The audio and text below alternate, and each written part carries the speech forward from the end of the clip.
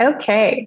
Welcome, everyone, and thank you for joining us today for the next installment of our speaker series. My name is Kelsey Ferguson, and I'm a GIS technician for the Aurora Research Institute. GIS stands for Geographical Information Systems, which is about connecting data and information to location. So for this work, that means flying drones, analyzing landscape data, and then making maps to communicate that data with others.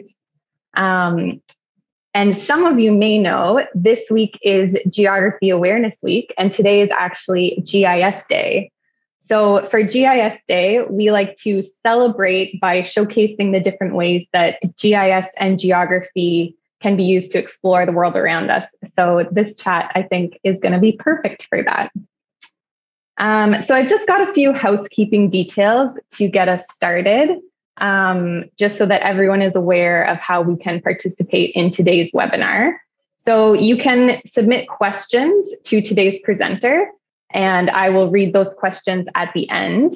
And you can do that by hovering your mouse over the bottom of your Zoom screen, and a little button that says Q&A should appear. So if you click that, you'll be able to ask the questions. The questions are only visible to the webinar moderators. And as I said, the presenter will do our best to answer all the questions at the end of the presentation. And if we run out of time, we can work with Mike to get those questions answered afterwards. We will also be recording this webinar, and we'll post the video on the Aurora Research Institute website. And towards the end of this webinar, I will put a link to the chat, to that website where we post them in the chat. But it will be a day or two before this webinar is up on the site. Okay, and with that, I will get started. So today we are pleased to have Dr. Michael O'Rourke join us to talk about climate change and archaeology and mapping threats to Inuvialuit ancestral sites. So Mike, you can please take it away. All right. Just get my screen shared here. There we are. Okay, so thank you very much, Kelsey. And thank you everyone for joining us this afternoon. Before I get started, I'd just like to acknowledge that I'm speaking to you from Inuvik. So I pay my respects to the Inuvialuit and the Gwich'in, whose ancestral lands I currently reside in. And in so doing, I pay my respects to the ancestors of this place. Koyanaini, Masi. Thank you. So as Kelsey mentioned, my name is Mike O'Rourke. I'm a research associate at the Aurora Research Institute. I also hold the climate change archaeologist position with the NWT Culture and Heritage Division. I'm also an anthropological archaeologist by training, which means that while the focus of my work is largely on the material remains of the past, what I'm really interested in is how people in the present value those remains, and how those ways of valuing the past might lead to a culturally appropriate form of heritage management. So again, is in recognition of GIS Day today, I thought I'd tailor the talk a little bit to address some of the ways that maps and mapping processes can be used to effectively involve Inuvialuit community members in addressing the impacts that climate change is having on Inuvialuit ancestral sites. Before I get too far into it, I should note at this time that you're going to hear me use the term Inuit Nunangat over the course of this talk. And this is to describe what's more often referred to as Arctic Canada. This is the term that the Inuit Tapiri Kanatami organization has requested that people use when referring specifically to the homelands of the Inuit. It's important to consider this not as a mere change in terminology, but rather as a change in the way that we conceptualize the area overall in more humanistic terms.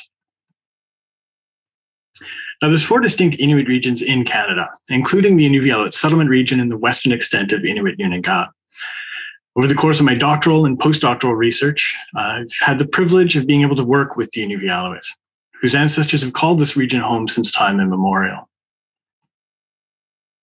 Now, Inuvialuit ancestors have left traces of their lifeways on the landscape over the centuries, many of which have been very well preserved in permafrost soils, which help to protect some of the more delicate organic remains from rotting away.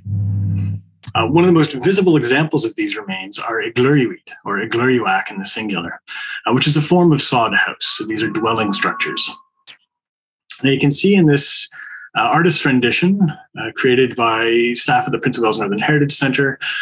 These Inuvialuit, or rather Inuvialuit singular, are entered through these entrance passages, which were partially excavated into the ground underneath the house. So they actually acted as cold traps, really ingenious ways of keeping the warm air in and the cold air out. So you can see an individual here popping up from the entrance passage through what's referred to as a katak, and this would be the entrance portal into the main living area. So you can see in the living area primarily consisted of a communal floor, and often we would find 1 to 3 alcoves situated around that central floor area, each of which would have been used by an individual family group. So Inuvialuit in much of the mainland Inuvialuit settlement region were made from the abundant driftwood resources, which are provided in this otherwise treeless region by the discharge of the Mackenzie River out into the Beaufort Sea. So here in the upper right image, you can see this is an overhead shot from the community of Tuktoyaktuk. So these are 2 Inuvialuit which have been recreated right near town, or just inside town, near where there were actually a series of archaeological sites in the past. So you can see here these kind of lobes around the outside of a central area. This one doesn't have sod on it. Traditionally, they would have had sod built up for insulation to build up along the sides. This lets you get an idea of what the superstructure kind of looks like underneath. This one does have the sod built up around it. If you're ever in Tuktoyaktuk, strongly recommend you go and check these out. They're right down near, I think, the northern store. Really incredible examples. And in fact, the sod-covered one is stunning inside. The wood's all been varnished, really nicely maintained. I think they even rent it out for family meetings and whatnot, or family gatherings. Just really nice examples of a recreation of these Inuvialuit features. Down here, we have an image of what we sometimes find out on the land, these older collapsed Inuvialuit. So we have this kind of a donut shape to them, if you'll forgive the term, this sod berm around the outside, and then the hole in the middle, which is where that house floor would have been in here. So you can imagine these timbers collapsing down and leaving this kind of donut. And here, there's a little bit of a trench running out. That's actually the entrance passage heading out to what is now the beach. There are, however, other more portable elements which have survived into the present day. And this slide just shows a few examples of the incredible material record of Inuvialuit ancestral lifeways. Up here in the upper left, I kind of put this in as a bit of a devotional to my partner who studies the history of Inuvialuit skin clothing. This is a needle case, which was located actually in the water margin, so it had washed out of a site. Beautifully decorated. This would have held a number of really fine bone needles, critically important sewing equipment for the making and maintaining of skin clothing, which in turn is essential for life in the region. Speaking of which, in this upper right image, this is located at a very old site on Banks Island. It's actually a child's hammock, the term for a boot. This hammock is over 2,500 years old. It stands as one of the oldest examples of footwear anywhere in Inuit Unangat. A couple other examples here. These are a series of blades that were located during survey, maybe over the span of 10 minutes. We located that many. This is an example of a beautifully decorated comb. These are often decorated quite ornately. Just incredible workmanship. Beautiful when these pop up out of the ground. Here is a composite tool. This is actually a woodworking tool. So this is a hand adze that would have been used to process all of that abundant driftwood in the area. So you can see here a wooden handle, perfectly contoured to an individual's hand. Here is a nice heavy wooden socket piece that would have been lashed onto the top. You can still see the lashing hole in the wood handle. And a nice stone, really heavy polished stone blade. Nice and smooth, perfect for woodworking.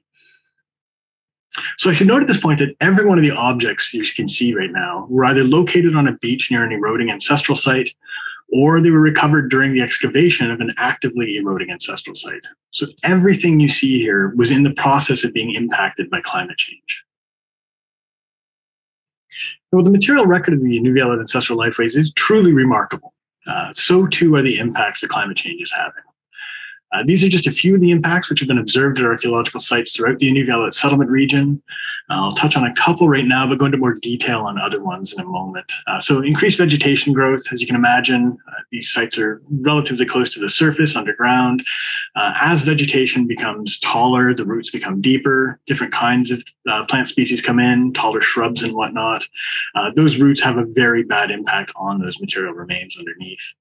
Increased animal activity. So we see siksik, the ground squirrels. They're hilarious to watch work, tragic to watch at work when they're actually burrowing through an Inuvialuit feature. They really like to dig into these things. As a result, of course, we also have bear problems because bears like to dig after the siksik. So bears can do a whole lot of damage in a very short time period. There was actually a house that we were assessing in McKinley Bay that had been completely ripped apart by bear action, looking for these siksik dens. And then, of course, we have coastal erosion, permafrost melt, tundra fires, and sea level rise, which I'll go into in a little more detail now. So coastal erosion, I think, is having by far the most impact on Inuvialuit ancestral sites right now. These are immediate impacts, the mechanical impacts, the removal of materials from the shoreline, and they're only slated to increase as time goes by, with increasing warm temperatures, stronger storms, more abundant storms, and longer warm periods mean more periods without ice on the shoreline, meaning these storms can have a greater impact for longer periods of time. So in this image here, this is a Inuvialuit feature which was excavated during the Arctic Char project. So my PhD work was a component of the Arctic Cultural Heritage at Risk, or Arctic Char project, which was directed by Professor Max Friesen at the University of Toronto. Many of the images that you see today are going to be from that project ultimately. So here you can see this Inuvialuit. Here's the central floor area. This is partially excavated. We still had quite a bit more work to do at this point. But these really nicely outlined alcoves. So there's one here, and there's another partial one here. So you can see right along here, this is actually a bluff edge. So down to the beach below is about 2-meter drop. So this is vegetation that's kind of hanging off of that bluff. We had a team of people actually working on the bluff edge, actively excavating and eroding alcove. So really pretty serious impact on that house, which was the reason that it was often decided to go in and excavate that particular feature. Here in the upper right, you can see a selection of artifacts. These were actually collected during tea breaks. So we would take our tea down on the beach below, kind of walk along for 20 minutes, contemplate the meaning of life, skip some stones, and invariably we would come across these objects, which would literally come up with the tide. Every new day we would find different objects waiting. So I put that up really just to show you kind of the volume of material that is washing out of some of these Inuvialuit ancestral sites. Here again is this house from McKinley Bay, which I showed on the opening slide. This is a site that was worked at by Matt Betts, so another student of Professor Friesen's back in, I think it was 2003, 2004. And when Matt was working out here, this Inuvialuit was roughly 15 meters from the shoreline. So about 10 meters later, here it is. It's already being impacted by erosion. We went to visit this site during the Arctic Char project over a number of years, and in the 3-year time span, the entire house was lost. So we came back in 2016, and the house had literally tipped off the side of the shoreline. So wave action had undercut the house, all of these really fine sands that were underneath it, and just like an iceberg calving off of a glacier, the entire house was lost that season. Really quite tragic to see happen as we got there in 2016. So another impact is permafrost melt. Permafrost has a couple different impacts. One, we can lose materials slowly as they rot in the ground. So permafrost, you've got frozen soil, say, and in the summertime, the top layer of that melts, but then it refreezes, melts and refreezes, and it keeps going over and over again. So that is called the active layer. As temperatures increase, as we have longer summer seasons, with these warm temperatures, that active layer gets deeper and deeper. And so we start to see more and more impacts on Inuvialuit ancestral materials that are still in the ground. It's a slow process, but it does introduce bacteria, oxygen, water to those objects, and it ultimately results in their rot. And as slow as it is, it's happening everywhere. So this is really kind of a blanket impact that's happening in the region. And on a much more immediate scale, we have these thaw slumps. So these occur when permafrost or even massive ice, you can have permafrost with these big lenses of ice inside them. And when they get exposed, either through river action carving away at the shoreline or at the riverbank, or wave action on the coastal shores, those permafrost soils become exposed. And of course, this is in the summertime. We don't have running water in the winter in this region. So those warm temperatures get at those soils and they begin to preferentially melt back. And you actually see the land liquefy and pour out into adjacent waterways. This often results in what is referred to as a head wall, this right here. And those can propagate backwards by dozens of meters over the span of a single summer. Some of these features are hundreds of meters wide. So the impacts can be pretty substantial. This is an example from an area called Chenarak, not too far away from the village of Inuvialuit, a really important cultural center for Inuvialuit. This is a picture of Max standing in that thaw slump.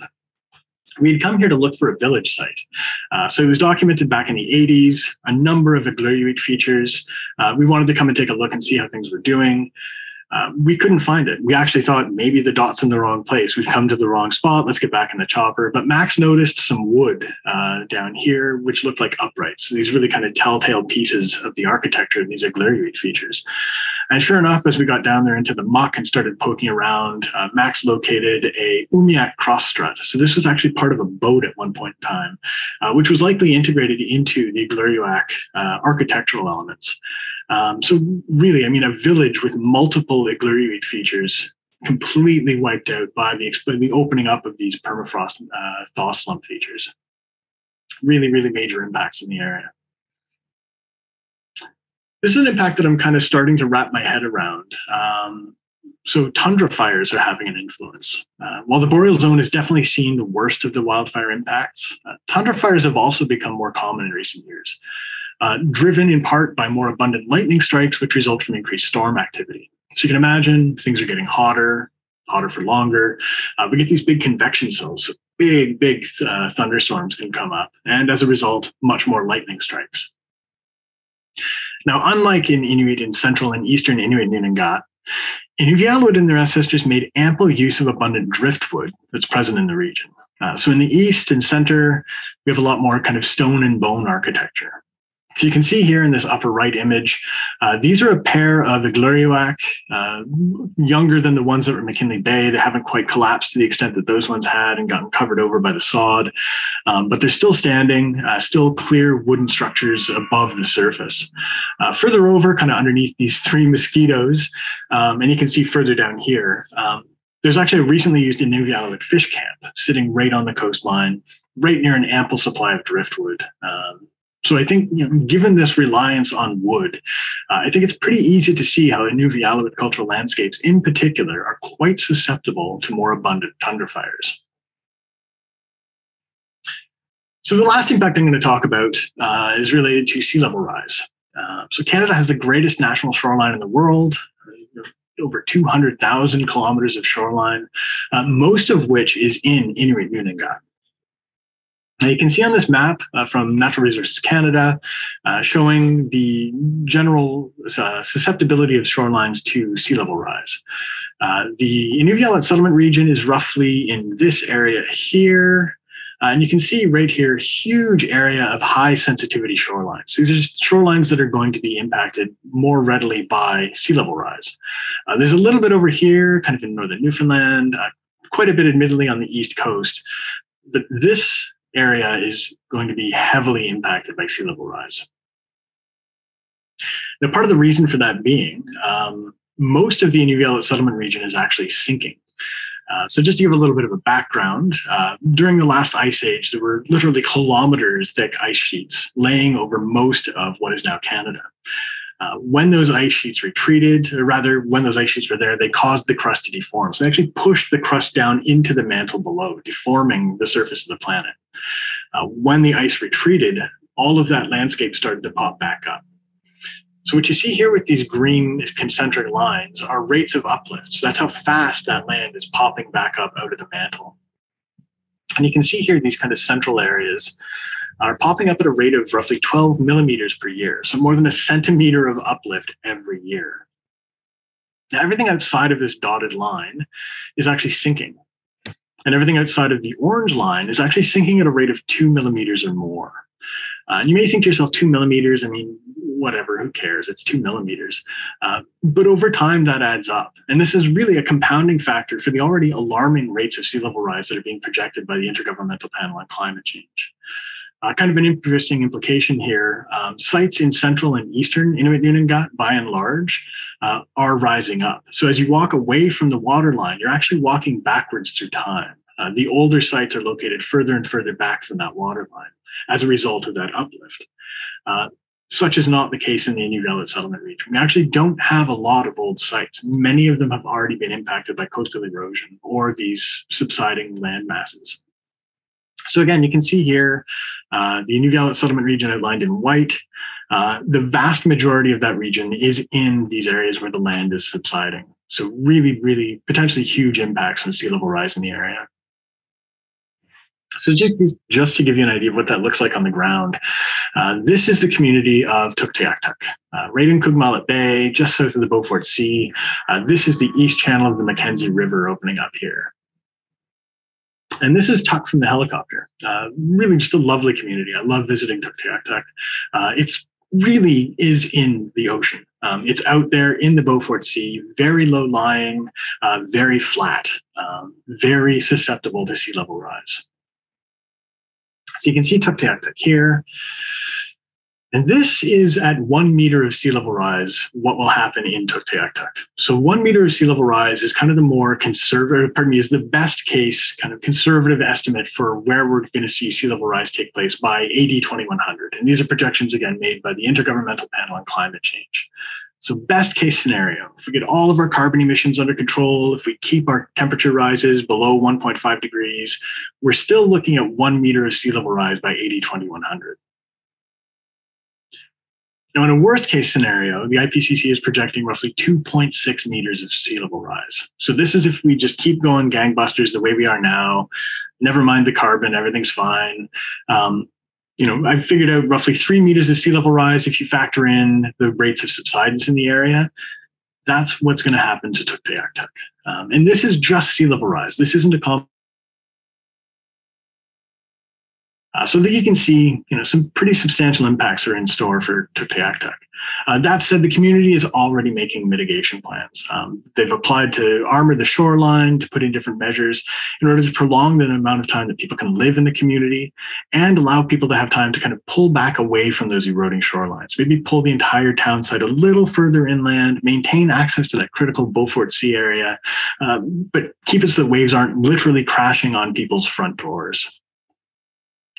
So I hope you can appreciate these impacts will be quite severe in some areas. While I'm focusing here on Inuvialuit heritage, the implications for climate change are really wide-ranging.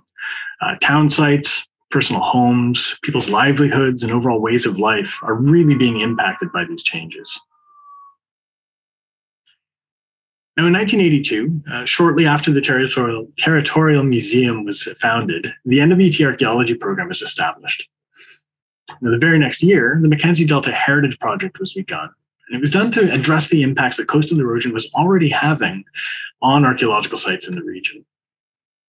Dr. Charles Arnold, or Chuck Arnold, senior archaeologist at the time, and later director of the Prince of Wales Northern Heritage Centre, noted that the project was developed to address, and I quote, the need to provide opportunities for Northerners to become involved in the study and conservation of their archaeological heritage, unquote.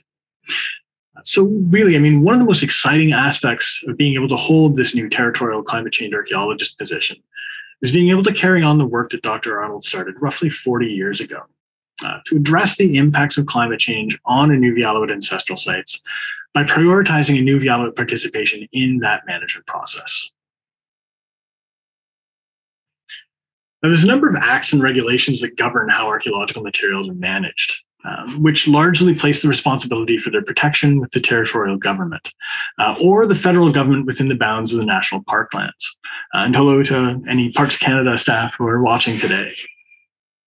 Additionally, the 2030 NWT Climate Change Strategic Framework outlines the responsibilities of the territorial government in addressing the cumulative impacts of climate change, including impacts it's having on culture and heritage throughout the territory. However, it's also important to understand that these remains of the past are essential elements of Inuvialuit heritage, and how these ancestral sites are treated really matters to Inuvialuit. Thus, in order to approach the management of Inuvialuit ancestral sites in a way that's ethical and culturally appropriate, it's critical that Inuvialuit perspectives and cultural values be prioritized in the management process, a sentiment reflected in the rather eloquent quote you see here. Furthermore, the Inuvialuit Climate Change Adaptation Strategy and the National Inuit Climate Change Strategy both provide guidance on the effective conduct of climate change planning within Inuit Nunangat and the essential role of Inuit in that process. Now, while I may be a little biased, actually, I'm really biased about this. I truly believe that maps can be powerful tools in efforts to meaningfully involve the public in the heritage management process. Maps are incredibly potent for the way they can readily portray the landscape, distilling sometimes complex spatial data into a visual medium, which is readily understandable to both specialists and non-experts alike, if you will. Community-based mapping initiatives, sometimes referred to as public participatory mapping methods, have certainly become more common in recent years, though they actually have a fairly long history of use. One geographer in particular who applied his craft back in the 60s and 70s has strongly influenced my own cartographic approaches. So William Bunge, also referred to as Wild Bill Bunge, has made enormous contributions to the early development of community mapping methods. And his projects, including the Detroit Geographical Expedition in 1968, were truly groundbreaking for their time. So Bunge opted to apply his skills toward the investigation of inner city social justice issues by working with people from those communities to develop a series of what he termed oughtness maps. So these maps were meant to visually represent both the experiences and the aspirations of residents. So being able to display both the way things are and the way things ought to be. These are really inspirational works, and they centered the goals and values of the people who worked with him to create these maps. Strongly recommend anyone who even has a passing interest in the topic of community mapping or kind of outsider academics. He was blacklisted as a communist and ended up having to work in Canada. Really go take a look into William Bunge's work. Just fantastic stuff. So there's a few different ways that community mapping practices can be applied through climate change planning and archaeological site management efforts, which I'm going to address over the next few slides. So first, I'm going to have a drink. Excuse me. First, they can provide an opportunity for people to see where climate change impacts are taking place, specifically in relation to the places they personally deem culturally significant. So they can portray existing spatial information in readily digestible formats for public review. The example here is from my PhD work, which shows rates of shoreline change taking place near a series of Inuvialuit place names. These names were documented in the publication Inuvialuit, Beautiful Land, a tremendous publication. I know I'm making a lot of pitches here, but strongly recommend anybody take a look at it if there's a passing name in toponyms. Tremendous publication. On the back panel of the map are a series of details regarding those names, as well as information about archaeological sites in the area and some general observations about the nature of coastal changes. So this kind of series of grid maps was ultimately developed in order to engage with community members around the types of impacts that are taking place. Now, community mapping projects not only portray existing information about the landscape, they're also very effective at documenting public perspectives about those landscapes, ultimately resulting in a record of community desires, which can be applied toward the development of a management plan, which is rooted in the needs of the public. So in the next few slides, I'm going to provide a few examples of some of the mapping approaches that NWT Cultural Places program is planning, which will allow us to establish what will hopefully become a regular series of community mapping projects, which will stimulate discussions about how best to focus management efforts on protecting Inuvialuit ancestral sites. So given the pressing influence of coastal erosion on archaeological sites throughout the ISR, we've committed a fair bit of time to this topic. We currently rely on two different but complementary mapping approaches to assess coastal erosion impacts. So one of those methods involves creating these historical models of shoreline change for a number of areas which we already know are of fairly high significance to Inuvialuit. Working from archival air photos and more recent satellite imagery, we're able to trace out past shoreline positions using, as Kelty said, GIS systems or Geographic Information System software, which we can then use to calculate rates of change from. So here again, an example from my PhD work, using air photos from 1950, 1972, and 2004, I was able to trace out shorelines and then calculate rates of change in the vicinity over the span of those 54 years. I then took those methods and applied them to the entirety of the Inuvialuit Bay area, including a number of archaeological sites which haven't been assessed in person since the 1960s. So essentially giving us a bit of a window onto the area without having to set boots down.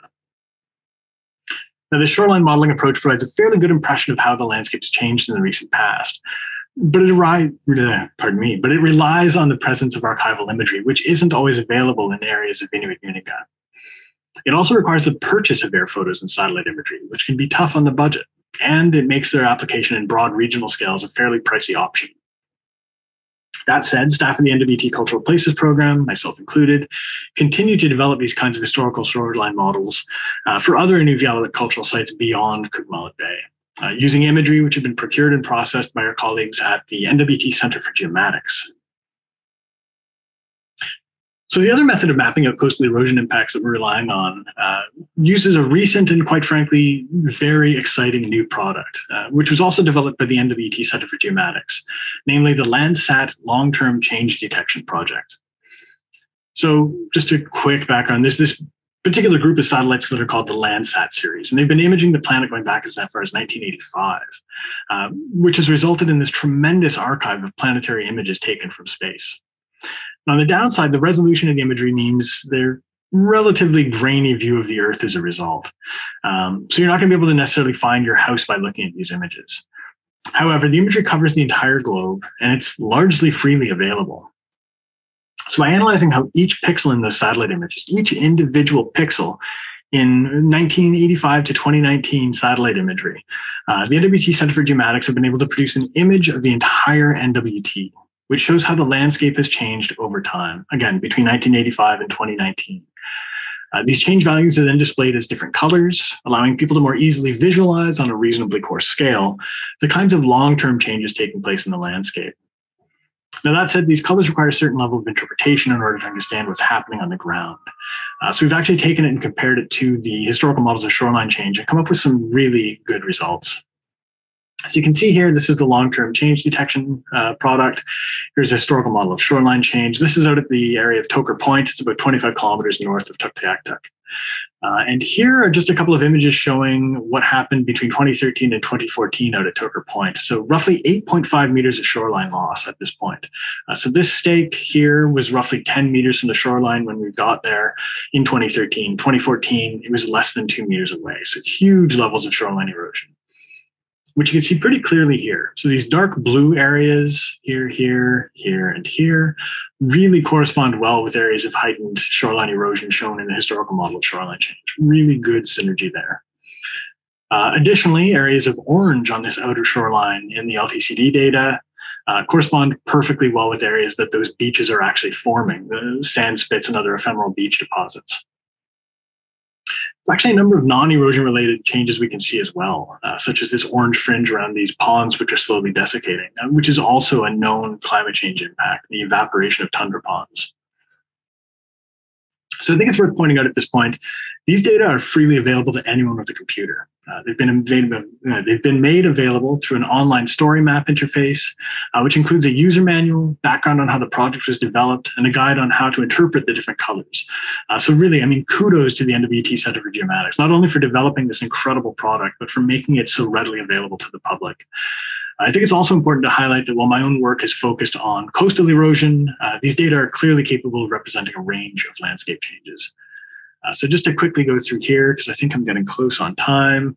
My colleagues at the Cultural Places program who focus more on southerly regions of the NWT are able to detect melting alpine ice patches, where Dene ancestors would have hunted caribou in the summer. You can see pretty clearly they pop out as these green anomalies. We can even assess the impact of recent wildfires on archaeological sites, which show up as these kind of orangey blobs. Further still, we can look at thaw slumps. So here is an image from the helicopter of this particular thaw slump you can see on the left, and boom. I mean, these incredibly bright yellow and orange anomalies in the LTCD data.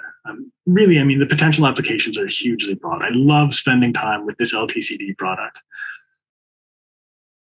So I really think it's going to be invaluable in the community mapping process, allowing community members to highlight areas of cultural significance which they consider at risk, based on the presence of changes nearby, allowing us to work together to establish targets for more focused management efforts.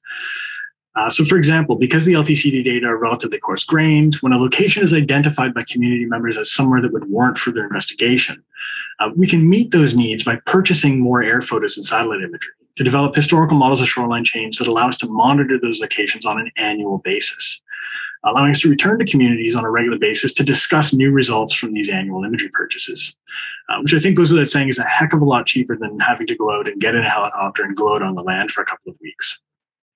That having been said, where there are major changes taking place, or even minor changes in areas that are considered culturally significant, we can use these results to justify the expense involved in conducting site visits, preferably with the very people who made those observations with us poring over these maps.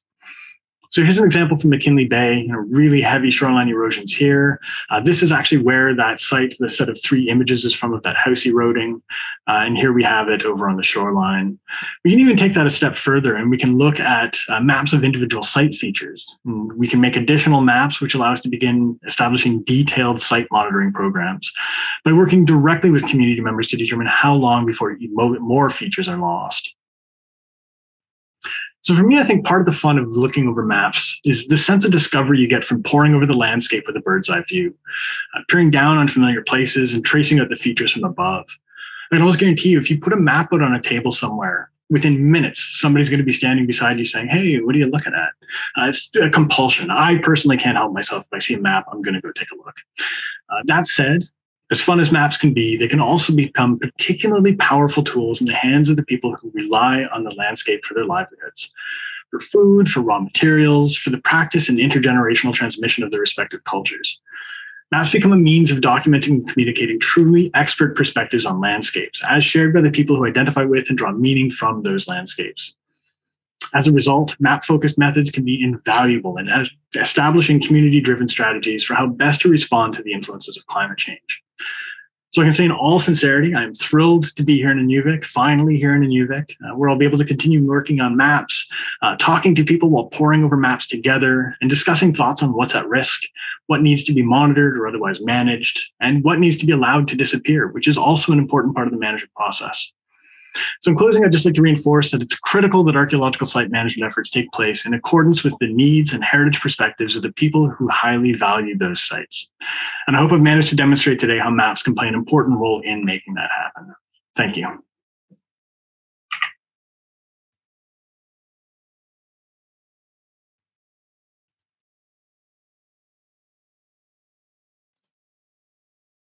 Wow. Thank you, Mike. That was a really fantastic and fascinating talk. And yeah, I love your emphasis on maps. I am also biased. So we had a couple questions come in. The first one is a question that I believe came in when you were sharing some of the risks that are posed to sites currently. And the question was, how can we preserve these sensitive areas? And I might broaden up the question a little bit because I'm curious as well. So what's the process kind of once you identify the sites, and if you identify any risks to the sites, what do you do from there? Right. So, I mean, ultimately, the goal is to get those directions from community members. So there's a range of different things that we can do. We can let them go. That's actually a really important decision to be made.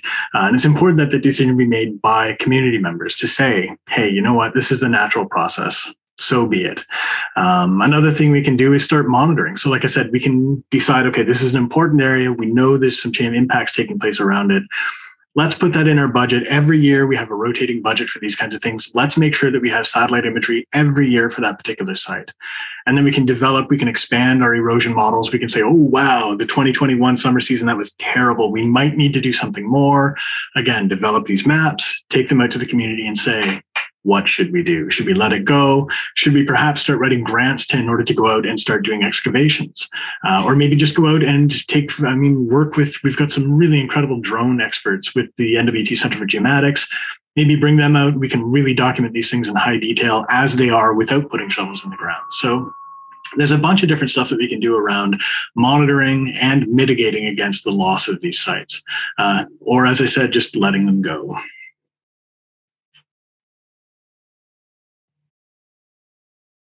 Oh, I think you're muted, Kelty. I was muted.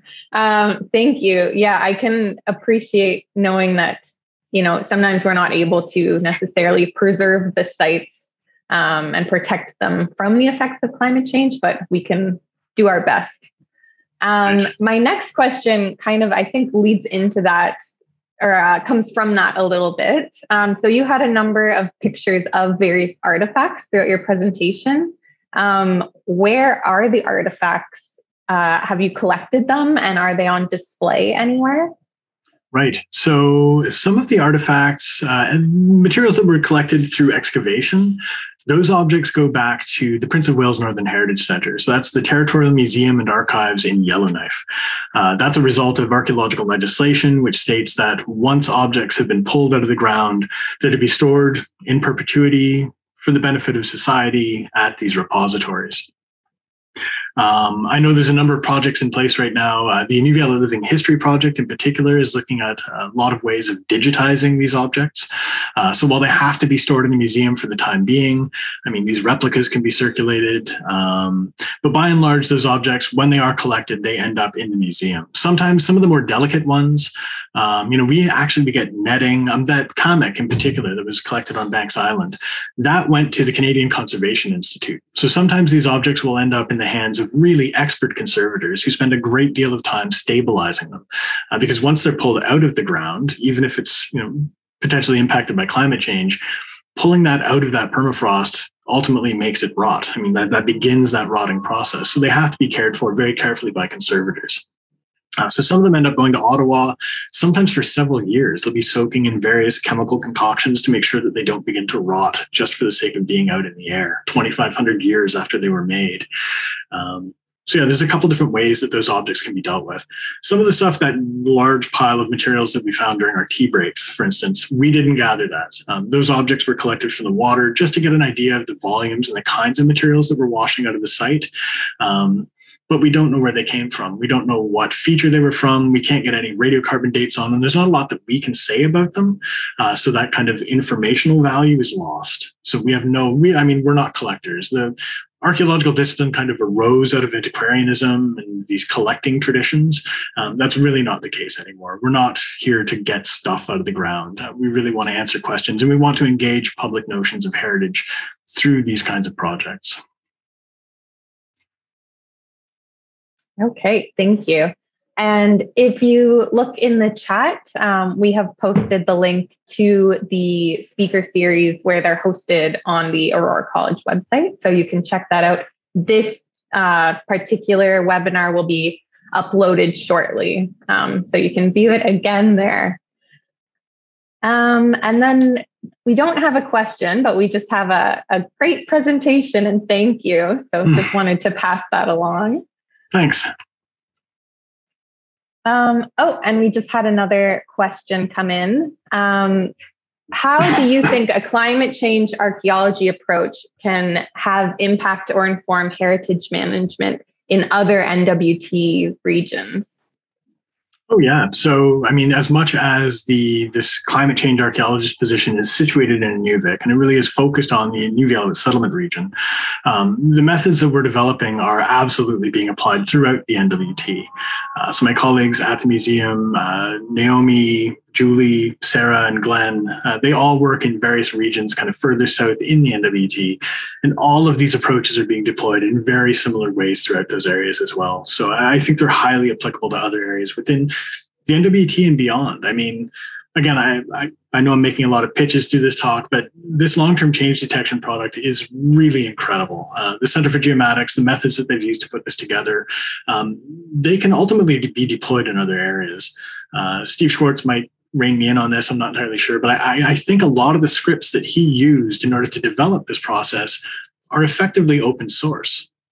So, I mean, whether you're in Alaska, you're in the Yukon, you're in Nunavut, you're in Inuvialuit, those are the kinds of methods that can be deployed. And again, it's Landsat data, so anybody has access to it. And if it's open source code and it's free data, Anybody can create these things. Actually, I saw not too long ago, the Russians are using very similar methods to look for these, they call them hell holes, these giant methane explosions that happen out in the middle of the tundra. They're looking for where these are happening. Instead of flying over the area, they just look for giant orange dots in the long-term change detection data to say, okay, we've got some more erupting over here. So these types of methods, I think, can be deployed really anywhere. Yeah, thanks for that question. Yeah, that's awesome. I think I'll just give another minute for any last minute questions to come in. But for now, I think that is everything so far. So thank you, Mike, and thank you everyone for attending today's webinar. We really appreciate your time and your questions and your engagement in this really fascinating topic, I think. Again, that webinar will be posted online shortly. I will post that link again in the chat for everyone to see. And with that, I'll say happy or Mappy GIS Day, everyone. Thanks for watching, and we'll see you all at the next speaker series, hopefully. Thanks a lot, Kalti. Really appreciate it. Bye, everybody. Thanks, everyone. Bye.